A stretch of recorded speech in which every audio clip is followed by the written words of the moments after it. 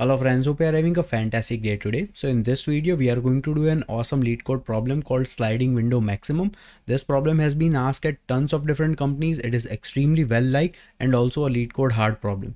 So without any delay, let's get started. Now let's try to understand the problem statement for this problem. We are basically given an array of integer called nums, and we are also told that there is a sliding window of size k, which is moving from the very left of the array to the very right of the array. So which means sliding window is moving constantly.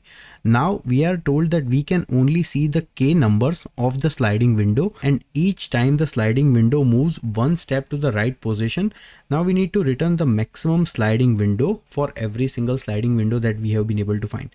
So let's try to see some example for this given problem. So initially the window is going to be located at this position.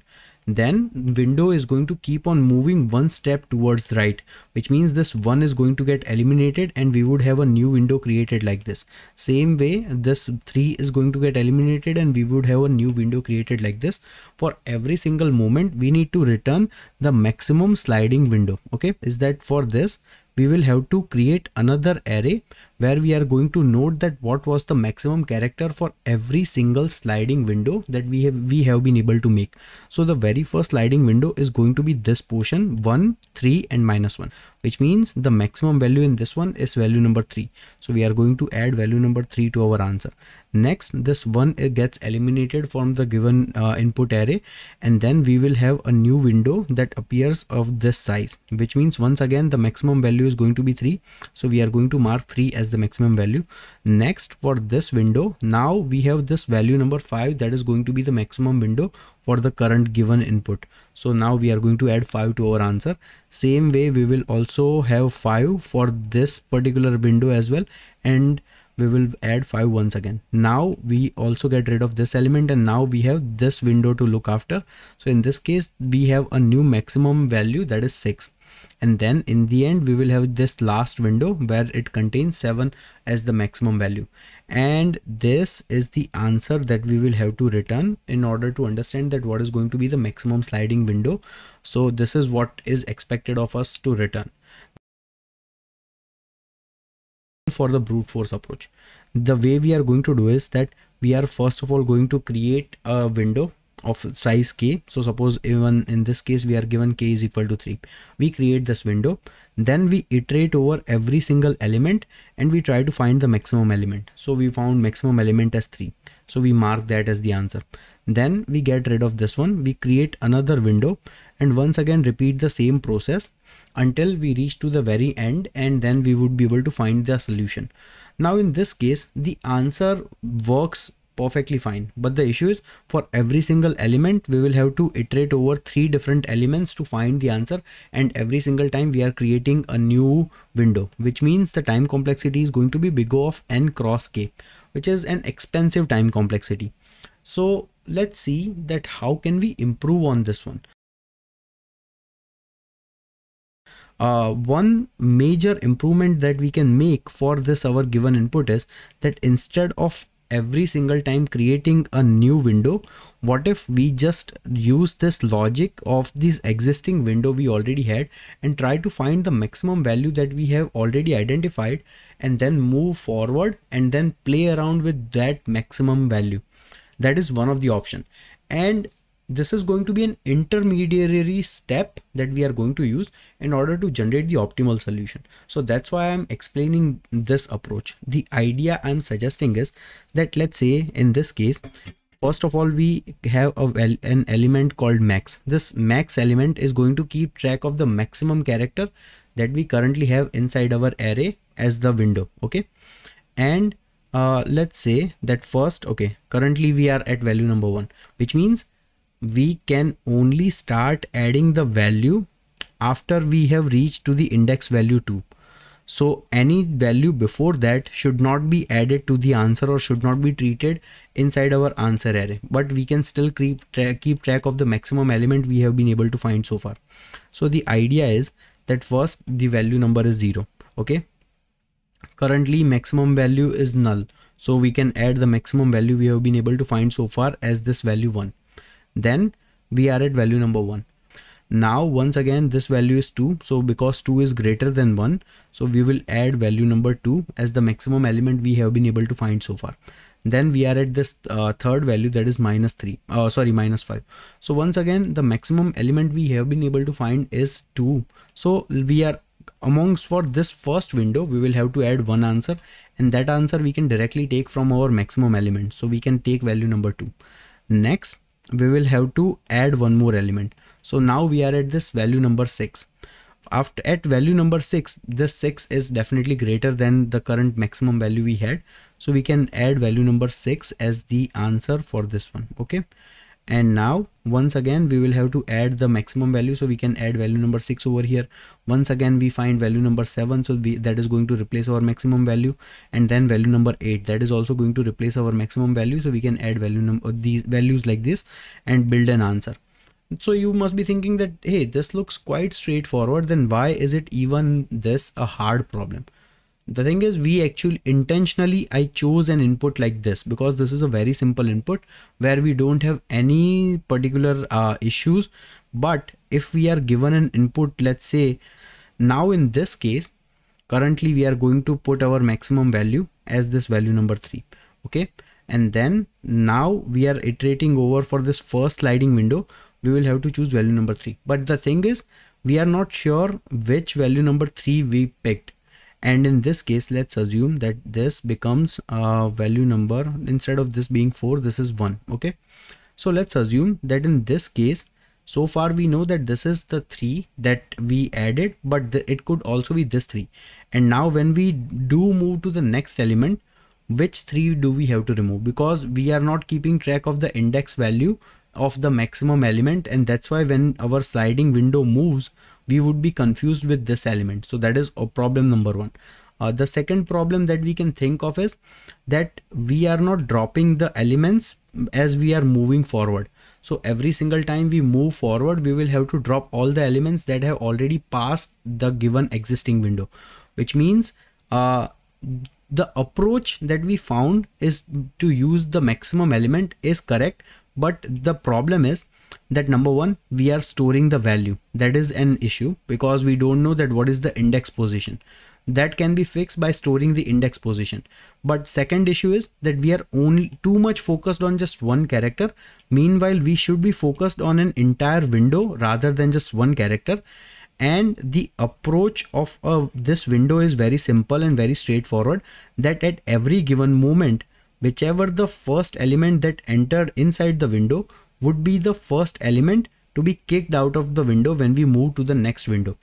So using these two approaches, what I'm suggesting is that instead of using a maximum variable just to store the value, I'm suggesting that instead of this, number 1, instead of storing value, we store index values. So index values will allow us to calculate that whether we are at the current window or not, which means it would help us to kick elements out. And second thing is that instead of only using one variable, because we are using an input of a window where we are continuously removing the previous elements, which means we are using the concept of first in first out for the current to maintain the current window, which means we can have a queue where we can keep track of the values that are currently present inside the given window. And we know the concept of queue is very simple, it's first in first out, so we can manage that. On top of it, inside the given existing window, we don't have to worry about storing all the 3 elements. We only have to worry about that what is the maximum element in any given window.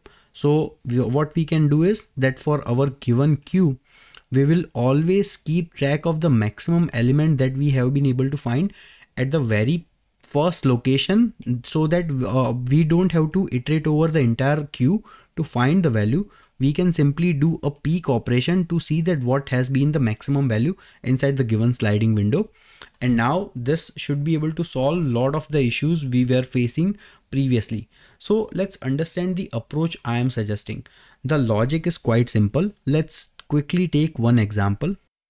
Okay, so let's say that this is the given input that we are dealing with, and we are given that the value k is equal to 3.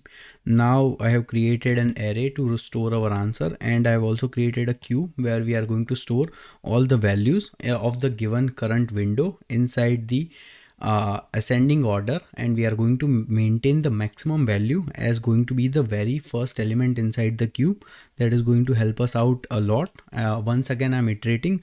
We are going to store the index values inside the cube, not the actual values itself, so we can quickly navigate that what should be the current window size. Okay, so I hope these things makes clear. And remember that since our given k is equal to 3, we can only able to start adding values after we reach to the index value 2 onwards. Okay, and I'm also creating one more variable I, just to understand that what is the current variable we are iterating over. So let's say that currently I is equal to 0 we are iterating over, which means this value. Now currently our queue is empty, which means we don't have any maximum values. So let's quickly add one value. So currently our queue contains just one element, that is 0, and I'm also writing the corresponding value 1 just for our sake of understanding. Okay, now we cannot add anything to the answer until this point, so we are going to move forward.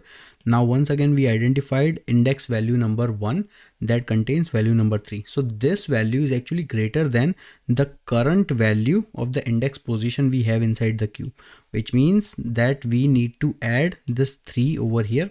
So we are going to add value number 1 as an index value, and which has the corresponding value 3.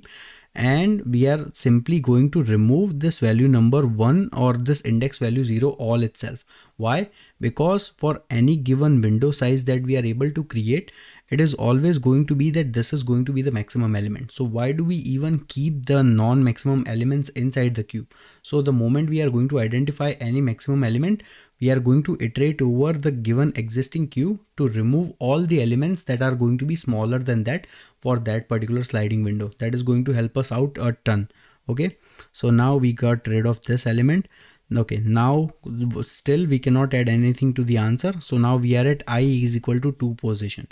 So currently this is value number -1. So -1 is actually not greater or smaller than the current maximum value we have inside the queue, which means we are still going to add it inside the queue as index value number 2, which contains value -1. But this would not be the first position. And now since at this I is equal to 2 position is equal to k is equal to 3, which means we are at our first window. Now whatever the maximum element we have inside our cube, at the very first position, we are simply going to peek that index value and then go back to our actual given input array and find that maximum element and put it in the answer array. So now we are going to put value number 3 first. Okay, now we are at index position number 3. So once again, index position number 3, the value is -3. Now what is the current maximum value we have inside our queue? That is index number 1, which means for our ith position, what is the sliding window? It is value 1, 2 and 3, which means the very first element inside the queue we have is still inside the valid window. So we don't have to kick that value out. That is number one thing we need to check. Next, we need to check the value for index I is equal to 3. So this value is -3. So because this value is -3, it is less than the current maximum value we have. We are going to add it normally inside our cube. So we are going to add index position number 3, which corresponds with the value number -3. Okay. Now, and once again, we will have to add the maximum value, because now for every single value, we are going to add one value inside the answer. And once again, for maximum value, we are simply going to do a peek on very first element. That is our maximum value. And we are simply going to add it inside our queue. Okay. Now next we are at I is equal to position number 4. So now we are at I is equal to position number 4. For this one, the window size is going to be 2, 3 and 4, not 1. So 1 should be removed. And currently in the very first element of the queue, we have value number 1. So which means we are going to remove value number 1 right here and now. Okay. Now after this, we are going to compare the value that we currently have for this value number 4. That is this value number 5. And we are going to compare it with very first element. So since 5 is greater, which means the moment we identify that the 5 is greater, we are going to check every single element that are smaller than 5 and we are going to remove all of them. We don't need them inside the window because we are only keeping track of the maximum elements. So now we are going to store index number 4 that contains value number 5. And after doing this, we are going to once again add it to the answer. So we are going to add value number 5 to the answer. Next is element number 5 that contains value number 3. So once again, this particular value inside our queue, index number 4, is still part of the current sliding window. So now we are going to check the values. So 3 is obviously less than value number 5. So we are going to add value number index number 5 or value number 3 inside our given queue. And then once again we are going to add value to the answer, that is once again going to be value number 5. Now we are at this position where the value is value number 6, and once again I just for our understanding we are dealing with this window. So index values 4, 5 and 6. Okay, now for this I is equal to 6, we will first check that whether 4 needs to be removed. No, it can stay there for now. Now we compare the value. So currently this value number 6, or the index I is equal to 6, contains the value number 6 that is greater than the index position 4 that contains value number 5. So we are going to get rid of this one, and we are going to check all the values that are smaller than 6. So currently all of these values were smaller than 6, and we are only going to store index number 6, answer number 6, once again marking 6 as the answer. And lastly we are at I is equal to 7. So if I is equal to 7, then the valid queue or the valid window becomes 5, 6 and 7 index values. So the current index value we have inside the queue is 6, which is still valid. Then we compare the value. So 7 is greater than 6, which means we are going to replace 6 with value number 7, and which also coincidentally have the value number 7. And then because this is the maximum value we are able to find, we are going to also mark it to the answer. And in the end we are just simply going to be done with our existing loop, and that's it. This is the whole approach, and this is the whole solution that gives us the desired answer in a single iteration on the given input array. And all we are doing is just sometimes we are doing repeated work inside the queue to change the value of the array, but apart from that we are not doing anything. So this is a wonderful approach to solve this problem, and this is actually the optimal solution. If we see time and space complexity for this approach, the time complexity is actually going to be big O of n, because we are simply going to be iterating over this given input array once, which is pretty awesome and pretty convenient. So yeah, that's it. And in terms of space complexity, because we are using an extra queue, so that is going to be big O of k, because at max this can be of size q, nothing more than that. So let's try to run this code, and so now let's try to build the coding solution for this one. Okay, so this is the coding solution. First, we are checking for some edge cases, that if the given input is equal to null, or if the given k is equal to less than 0, then we can just simply return a blank or an empty array. If that is not the case, first we initiate a variable to store the length of the array. Then we also create a new value to store the result of the given array. And then we are also initializing a dequeue to store the queue values that we just discussed in the solution. Now we are simply creating an array to iterate over the given list. Very first we are checking that are there any indices inside the current window that are exceeding or that needs to be kicked out. For that, first we check that if the given queue is not empty, and the very first element or the largest element inside our given queue, if that is less than the value of I minus k plus 1, if that is the case, then we simply poll that element out. If that is not the case, then we simply iterate over all the values that are smaller than the given current value. If we identify that scenario, we simply keep on iterating all the values and keep on removing them. Then we simply have to add the value to the queue, and we need to find the maximum value that is currently located at the very first location inside the queue to our array, and we simply add it after the value I becomes greater than the value of k minus 1 that we just explained. And in the end, our result array should have been populated, so we can simply add all the values and return that. So let's try to run this code.